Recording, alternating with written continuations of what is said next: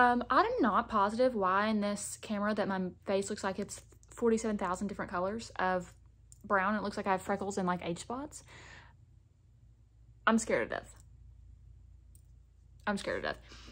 Anyways, we're gonna ignore that. I mean, I do have some breakouts, but I don't know what's going on with this camera, actually. I really don't. I have no idea. I have two very important things to let you guys know before we hop into today's video. One, whenever you're watching this video, my jewelry collection with Link the Label, which I have an entire video on, has restocked. It sold out the first time we restocked it for you all. We launched a little bit before Christmas. People love their pieces. They are hypoallergenic, tarnish proof, waterproof, etc. All the things, either gold plated with 14 karat gold or gold filled. I wear these pieces all the time. They're just things that I absolutely love, and everyone always comments and compliments me on my jewelry, and it's just a collection that I'm really proud of, for one. For two, it's just the perfect everyday staples that you would need in your wardrobe or in your jewelry collection to have everything you need. So we cover the basis with necklaces, rings, earrings, and then bracelets. And this is, if you've ever watched my channel or you've ever seen me, if you know me, etc., you know that I'm a big jewelry girl. I always have a lot on, and it's just, I'm not leaving the house without jewelry, if we're being honest with each other. So we have the bracelets restocked. If you want to watch that video, I can have it linked down below.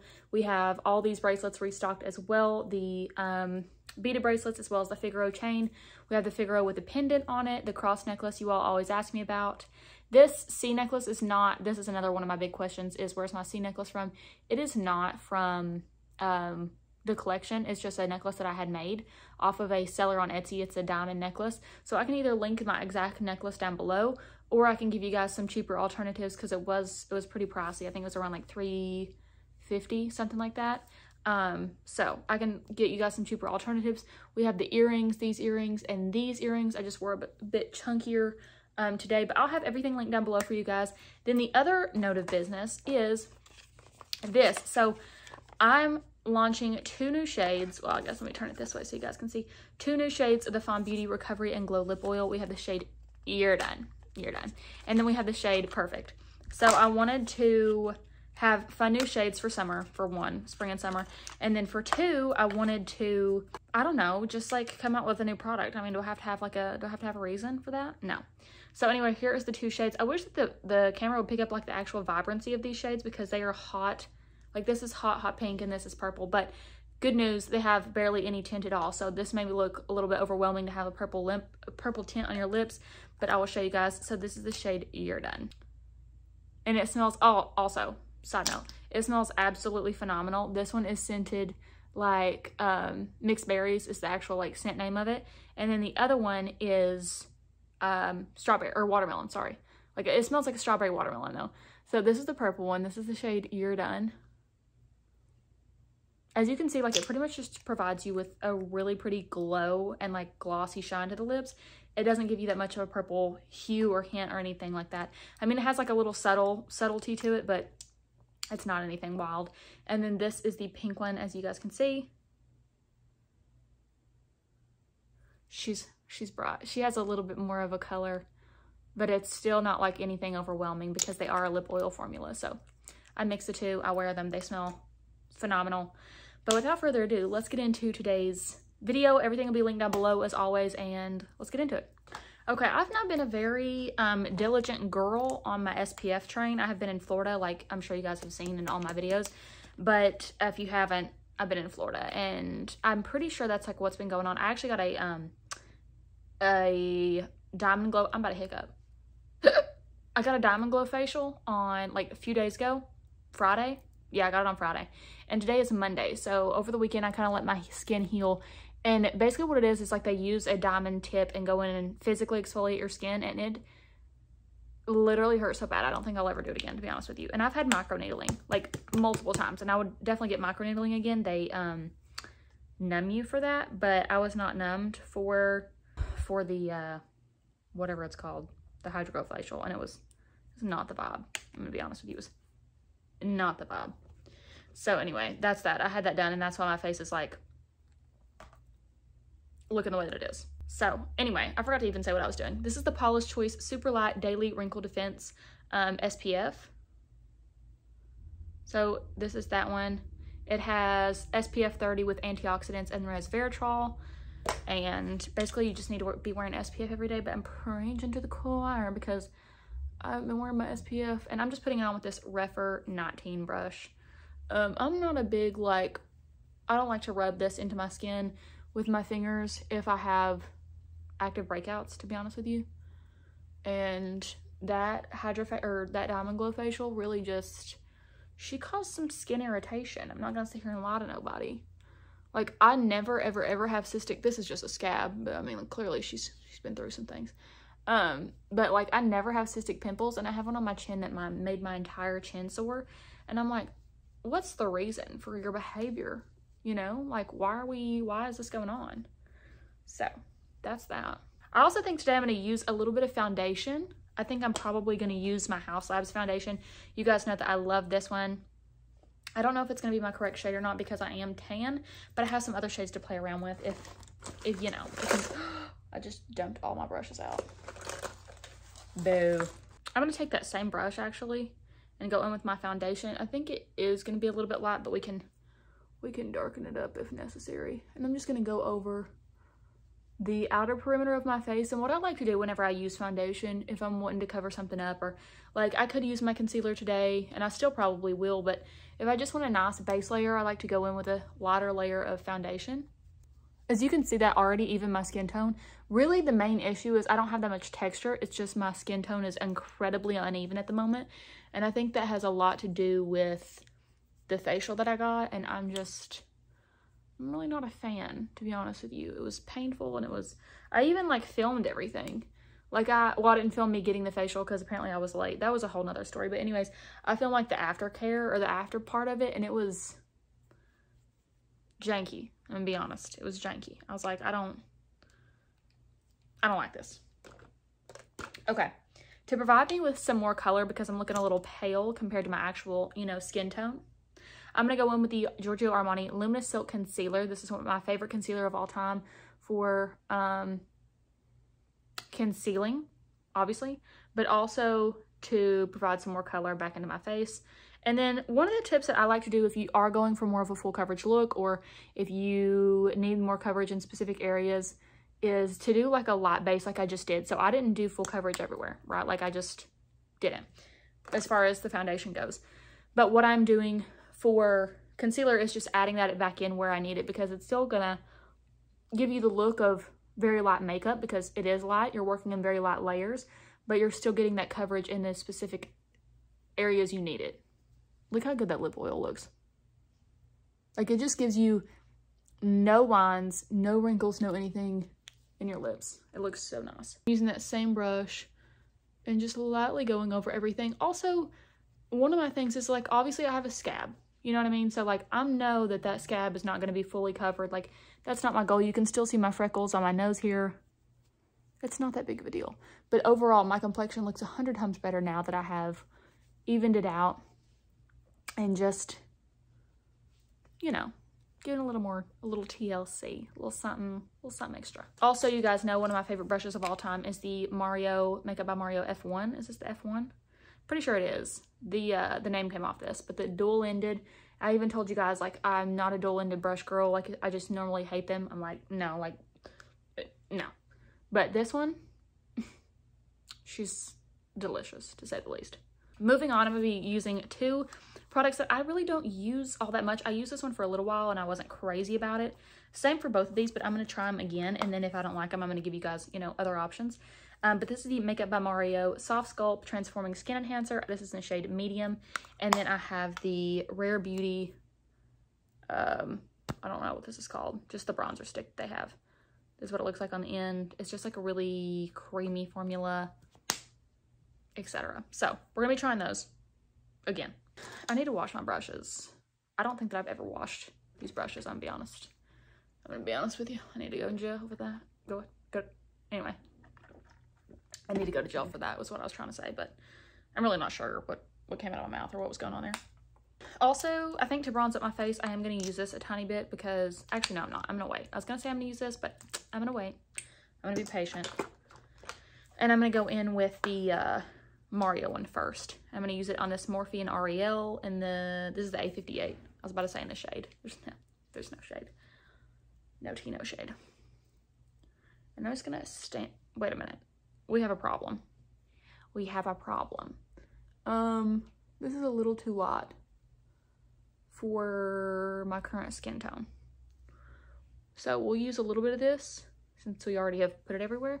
And then I'm gonna go in with the Rare Beauty because it is darker. I have this one in the shade Always Sunny. And I know a lot of people like aren't big on drawing it on. Honestly, I'm not either, but I guess it is what it is. You know what I'm saying? Also, y'all mark my words. Whenever I'm in New York, I will be going to the Rare Beauty events that they always have in New York. That like Samantha Nicole and Dara Leviathan. Is that how you say her last name? Leviathan? I don't know how to say her last name, but that everybody always goes to and they meet Selena Gomez. And I'm like, you know what I'm sick of? Not meeting Selena Gomez. Not being invited to the Rare Beauty event. So, Rare Beauty, let me know when you want me there. You know what I mean? Like, I'm just more so into somebody that you stamp the product in the brush, or you stamp your brush in the product and then put it on. Yeah, I'm just not like crazy about it, to be honest with you. So we tried, we came, we saw, we conquered, we tried, we're leaving without either one of those products really.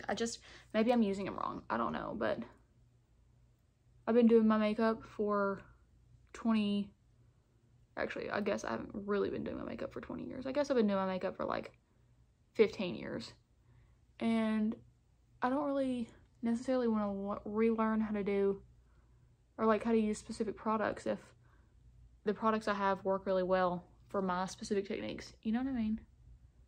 Also, did you guys see that e.l.f. is coming out with like all the Charlotte Tilbury dupes that one could possibly think of or fathom? I literally laughed. And I'm not a big like dupe person. Like, it is what it is, you know? But they're like fully coming for the brand of like Charlotte Tilbury. My voice cracked, but I was trying to say they're coming for the brand of Charlotte Tilbury. Like, coming for their throats, actually. Also, I did wash my sponge, and if you guys don't have these sponges, well, you should be in jail, to be honest with you, because they are so good. They're so inexpensive.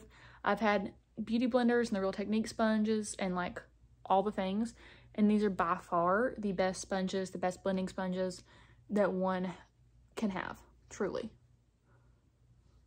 My face looks so much worse on camera than it does in real life. Okay, I'm gonna go in with my blush in the shade Happy. You already know that I'm using Happy. I do think that I will run out of this blush this year just because I use it anytime that I do my makeup. And even if I'm not doing my makeup, but I am like going somewhere and I want to look a little bit more put together, you know, I always gravitate towards that blush and I always pull it out and use it so I get a little color on my face. I love this brush too. This is the e.l.f. Duo Complexion brush. Everyone always asks me about this. I never use this end, ever. But this for stippling your blush in, phenomenal. A tip that I learned from Brielle, my friend and makeup artist, is to put the blush on your forehead as well, because that's an area that the sun hits you, so it just looks really natural and pretty. Kind of ties everything together and looks monochromatic. Because everybody always thinks to put bronzer there, but, you know, blush also has those sun-kissed hues and tones. So, I don't know if you picked it up on it or not yet, but I have not put on any concealer.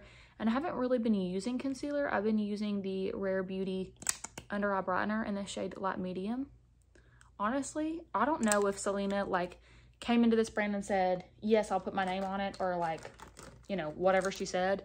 But either way, whether she came up with the concept for a lot of these products or not, I don't know. I don't really care, to be honest, because whoever is coming up with them is a daggum genius.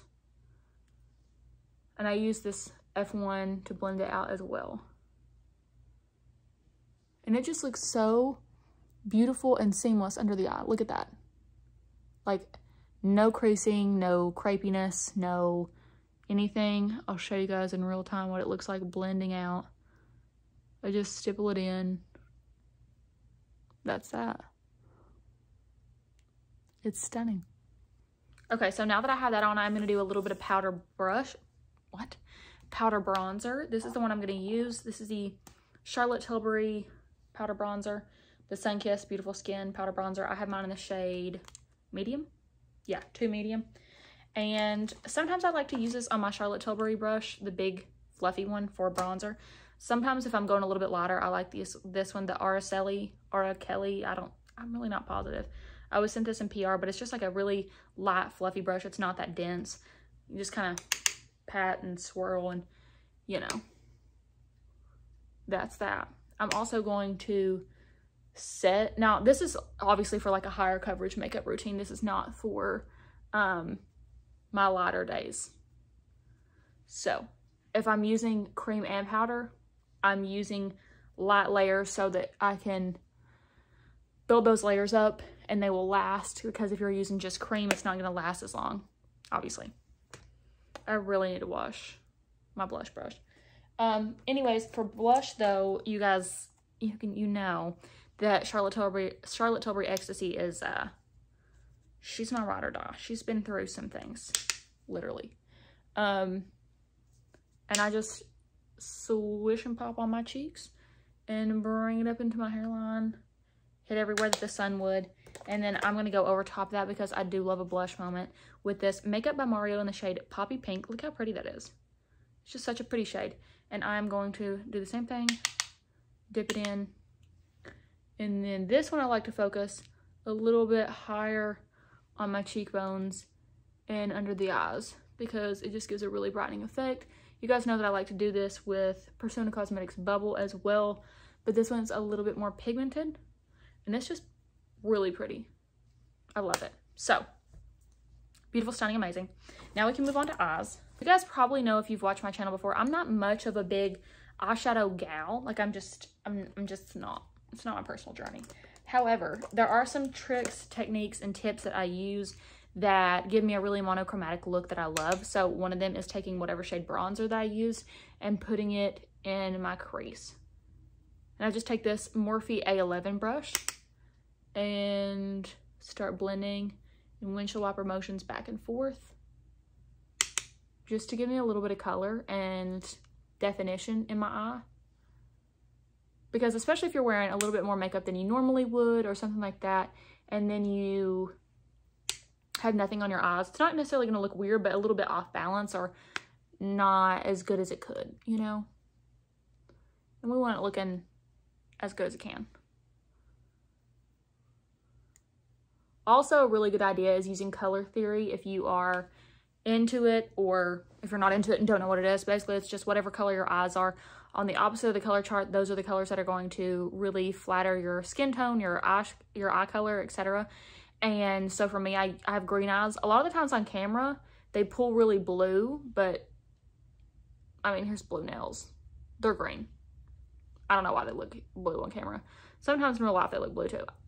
I don't have an explanation. Nevertheless, what I like to do is also, side note, I take my bronzer down the sides of my nose and into my eyebrow, just like that. Create straight lines to look a little more snatched. But anyways, eye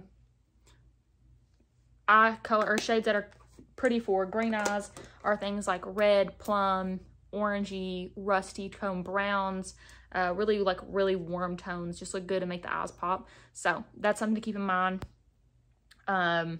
If you have a different color eye shade, go look and see what color will look good on you. I'm going to take this Charlotte Darling Eyes Palette. I use this all the time for this shade. If you ever want to know what my inner corner highlight is, it is this shade in the Charlotte Easy Eye palette for Charlotte Darling look. She has the world's longest names.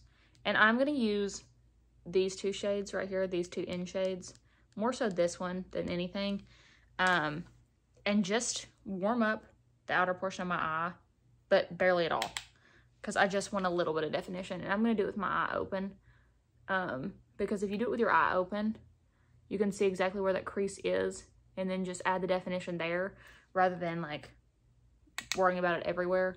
So what I did for this eye is I didn't even blend it out all the way. I just set that product down where I wanted it, and then I'm going to go back and blend. So if you're ever like, dang, I don't know how to do eyeshadow, or I'm not very good at eyeshadow or whatever, literally just blend and blend and blend until you're like, okay, now, yeah, that looks good. Because that's pretty much the key to eyeshadow. Blending. Because if it has harsh lines or it looks, I don't know, just not professional, you probably didn't blend enough. Fun fact, if you want to blend harder, put your hand up closer to the top of it. If you want to blend lighter, you put your hand down here And I just kind of drag mine out because you can always clean it up with concealer if you want. But it just provides you with a little bit of definition on your eyes. And then I'm going to take that inner corner highlight shade I just showed you guys, pop that on the inner corner. And I mean, some people were like, that's so 2016. I don't care. I didn't leave it there for a reason. Thank you. Then I'm going to take MAC Costa Riche. If you know, you know. If you don't, you're done. You're so done. I have to take off my slippers. Oh. My back hurts. And I'm going to do the tightest tight line that your eyes ever saw. See what that did? When you do just a little bit of tight line, or you tight line just a little, I guess would be a better way to say it, it automatically makes your lash line look thicker and draws the attention to your eyes. So consider this your sign to start tight lining. Then I'm going to take my Persona Cosmetics gel liner in the shade Black and do my upper waterline. Again, same sort of deal. It just makes your waterline or your lash line look thicker, which draws the attention there. Looks more professional. I love the way that looks. It just looks nice. I'm going to use the Say, what is this called? This is the Air Set from Say. It's a acne safe. Ooh, okay. It's an acne safe talc-free powder, so that's why I got it. Oh, I didn't know I had one of those in there. I love this little thing from Beauty Blender. This is I don't know what, to be honest with you, but it has a little place for your fingers, or you can put it inside. It's quite literally adorable. And then you just set your face with it like you normally would. And like I've told you guys many, many times, I also work it into my palm to like warm it up. I wash my hands before this, don't worry. But ain't none of your business if I didn't. Anyways. And I press in my T-zone right around here and just any place that I get oily. But again, because I didn't put foundation or like concealer on my nose, you can see how seamless everything looks. But it still looks like really glowy. Like there's just a glow from within, you know? And I mean, we saw my skin before, so you're done. Anyway, we saw my skin before, and we know that there was quite literally not a glow from within. Bless my skin's heart. She's going through things. But nevertheless, I set my face, any area that I get a little, what's it called? Oily. And, you know, that's that. There's a lot of stuff going up in the air. Can you lock this powder? I really don't know. Anyways, that's that. I'm going to do my brows and I'm going to do my eyelashes. For my brows, I'm going to be using the Lottie London pencil. This is completely unnecessary to doing my face, so that's that. I'm going to go do this. I'm going to do my eyelashes as well. I'm going to be honest with you, I don't know what mascara I'm going to use today, but it'll either be the Ilia Fullest Volume or the L'Oreal Telescopic because that's all I ever use. So, might even mix the two. Might get crazy today. I don't know. But that's what I'm going to do, and then I'll be right back. Well, guess what? I'm a dirty rotten liar. The Milani Highly Rated Lash Extensions Tubing Mascara is the one that I used.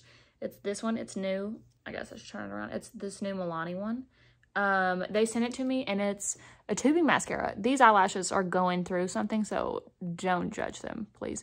These eyelashes, however, are not. They're not going through something. They're doing amazing. These, like, whatever. Anyways, moral of the story, I used this mascara, and I really like it. It built up nicely. I was going to use the Ilia. I didn't. Whatever. So now I'm going to take my lip oil off my lips. I don't know what to use because I don't have a tissue over here. Also, I should have mentioned this earlier, but I didn't. Huda Beauty sent me this PR package. First of all, this is the literal cutest, like, makeup bag ever. And they sent it, like, full of all kinds of goodies. I love Huda. Mona, her sister, follows me on TikTok. I'm unwell because of that. And anyway, they came out with these new concealers, and they look so good. Look at the applicator of these. It's supposed to be like a really glowy, dewy, hydrating concealer. Need I say more? I would probably live, breathe, die, and love for it. And they sent me the bronzers as well. So then they have the bronzer in the shade Tan Light and then medium. But I don't know about that. Oh, it is really soft. It looks pretty, actually. Maybe I should try it. Okay, I'll try it. Oh, no. I just dug my fingernail into it. That's annoying, actually.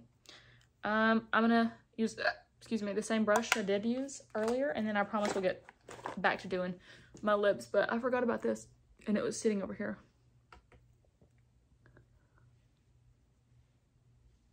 Okay, I guess I should have used it before I did like anything else, because I can't really tell that big of a difference, so it needs to be worn alone. Pretend like I never tried that. Okay, thank you.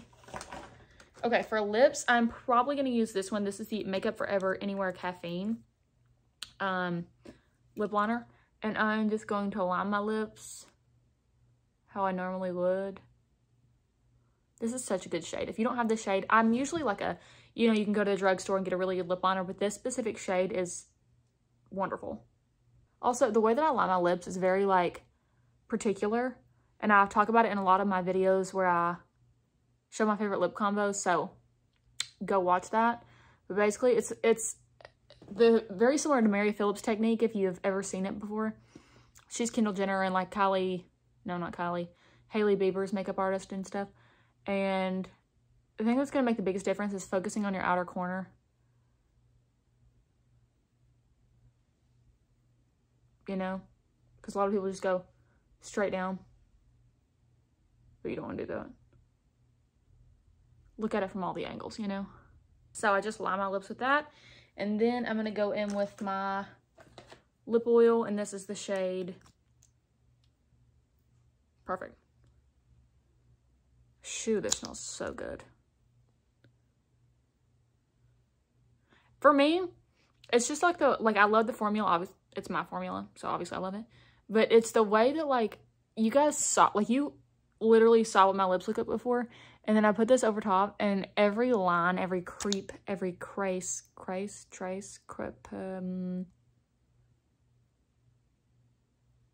whatever. Anyway, it smooths out everything on your lips, basically. And just makes them look really dewy and hydrated and stunning and amazing and wonderful. Like, look at that. Amazing. All right? You guys, that is it, okay? I know that we've been here for a minute. We've been here for a hot minute, but nevertheless, that's it. That is my, if I want a little bit more coverage, makeup routine. If my skin's going through it, if she's acting unruly, foolish, unkind, rude, etc., that's the makeup routine that I go for. And I'm going to be honest with you, a lot of the times I will do my makeup, like obviously to film, but I will do my makeup if my skin's feeling that sort of way, to not pick at my skin, to just help it. Everything that I use as far as like base products are all acne safe, non-comedogenic, etc. I use the app Acne Safe to figure that out, and I go and copy and paste the ingredient list in there so I can make sure that there are no comedogenic ingredients. And I also try to stay away from essential oils, flower oils, that sort of thing, because my skin is so sensitive, and my hormones, gut, everything plays a role in that. But that's a whole nother story, a whole different video for a whole nother day. But anyways, that is today's video, and that is the look for today. I hope that you guys enjoyed. If you did, make sure to like and subscribe before you leave. Everything, as always, will be linked down below in the description box. I have all of the affiliate links down there, which helps me out whenever you purchase from there. No joke, like literally it's my job. So purchase up, you know what I'm saying? Anyways, all the links will be down there. If you have any questions, feel free to comment and I'll get back to you on those. And if you have any tips, tricks, comments, concerns, etc., leave those also in the comments. If you're like, hey, I think that you would like this foundation, or I found out this is acne safe, or, you know, whatever, let a girl know. Let a girl know. You know what I'm saying? But these are my ride or die, tried and true products that I absolutely live, breathe, die, and love all of them, you know? So that's that. I hope you guys enjoyed it, and I hope you have a fabulous day.